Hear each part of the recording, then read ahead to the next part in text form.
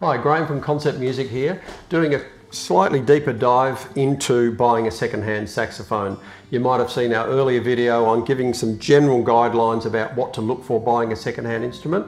So specifically now we're going to talk about a saxophone. A bit bigger, a bit more expensive, a bit more complicated than say the trumpet or the trombone, so a little bit more to look out for.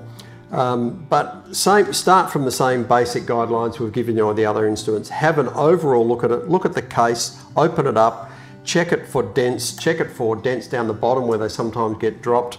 If it looks in good condition, you're off to a good start. A little bit of lacquerware here and there, that's not a problem, particularly around where you might attach the strap, the neck strap. If it's got a few scratches, it doesn't matter. Dents is a different issue, because even though it's a big instrument, you can get constrictive dents in the bottom of it, and they're quite expensive, quite difficult to get to. So factor in, if you see dents or scratches, just factor in that you might have to spend a few $100s on getting those sorted out. Pads are the biggest thing though. The pads on a saxophone, if it makes that nice poppy sound, it probably means the pads are in pretty good condition, it's working okay. The best test, of course, is to play it. So if you've got your child or you're a player yourself, put it together, play it and see if it works. While you're at it, you might check the mouthpiece. Check the mouthpiece. It's quite common on a saxophone that's been played for a few years to be completely chewed out or even chipped or cracked. Easy to replace, just factor it into the price. So for $60 odd you can buy a brand new mouthpiece, which you might want to do just for your own health's sake anyway. But the biggest thing with saxophone is the pads. Now if it's only a few years old and it's a Yamaha, this is a Yamaha student model. The most popular student model we sell is the YTS 280. You're looking at around $2,000, $2,200 to buy a brand new one. So what should I pay for a second-hand one? Rule of thumb, again, half to 2/3 of the price. So if it's $2,200 new and you've seen one for $1,000, that's probably a pretty good buy if it's still in new condition and it's a current model. A bit older, a bit less. If it's only been played for a few months and for some reason somebody's moved on to another instrument or changed their mind, it may be a little bit more. But please beware of the pads, particularly on a very old instrument.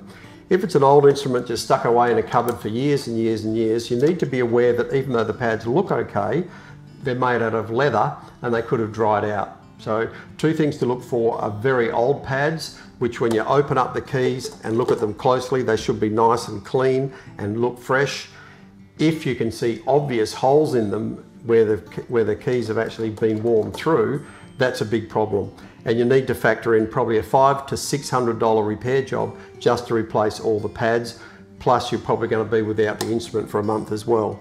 So can be a little bit tricky looking at the pads on a saxophone if you don't know what you're looking for.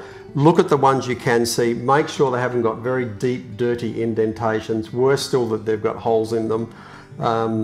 Because that's the common thing we see with an old saxophone, is that they come in, nothing seals properly, nothing closes, it doesn't pop, and they need to be repadded. So if you've already spent $500 or $600, then the repairer says, and I've just got a quote for you for $700 to fix it, you're back up into the price of a brand new instrument. So what would be the point in buying a second-hand one? Sax is a great instrument, it's extremely popular. This is the tenor sax, the alto is slightly smaller, but the same rules apply.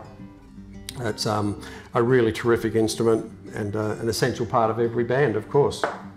Any questions or problems, you're welcome to email us. Look at the model, look at the brand. If it's a Yamaha, if it's a current model, you're probably pretty safe. A bit older, factor that into the price, factor in a service of $110 at least, just to go over it and to get all the pads re-leveled, get all the springs retention so that you can play it most easily.